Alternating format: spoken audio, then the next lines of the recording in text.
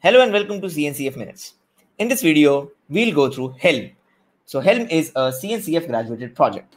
So in very simple terms, Helm is the package manager for Kubernetes. Now let's first understand why Helm. So the app deployment requires a lot of objects to be deployed, like deployment, secrets, config maps, services, and other Kubernetes objects. Now to make it easy and to package it inside a single chart, which is a Helm terminology, Helm was introduced. So second challenge is app distribution. So you cannot distribute the app in a very easy manner. With Helm, you can do that. App versioning, different versions of your application. If you want to deploy, you have to again deploy the YAML files, copy paste, and all those stuff. App reusability. If you want to reuse the similar app with different structures, it's not very easy to use without Helm. So with Helm, you can find, share, and use software built for Kubernetes. It helps you manage the complex applications. So all the complex applications which require a lot of dependencies, a lot of YAML files writing. So all these things can be managed by Helm. Simple sharing. So sharing the application in the form of charts is very simple. Easy updates. So you can easily update the applications. Rollbacks are also very easy using the Helm rollback command. And you can install the applications on any Kubernetes cluster. With Helm, the applications are packaged as charts, and it has a templates folder. And in templates folder, you have the YAML files that gets deployed to the cluster. It has a concept of values.yaml file, which with which you can customize and inject the values that you require for your particular need, like the name, application version, the image, and all these things can be templatized. So the Helm architecture is this. You have a Helm repo that you add onto the cluster after installing Helm. Now, the Helm will fetch the Helm charts from the Helm repo and converts the Helm charts into the valid YAML files, which are the K8s YAML, and then it supplies them to the K8s API server, and then it gets deployed and runs the application.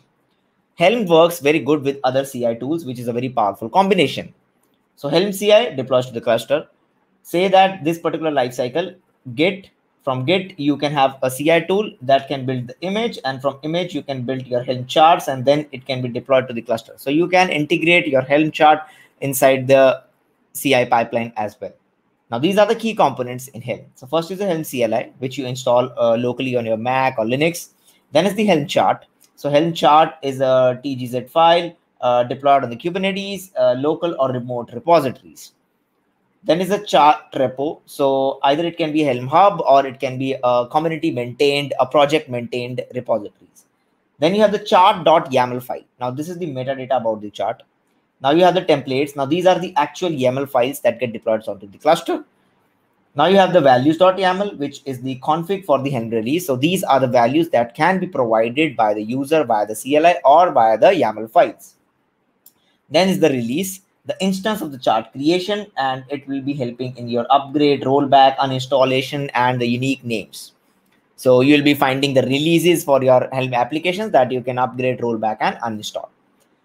So this is a very short summary of what Helm is. And let's see how you can install Helm charts.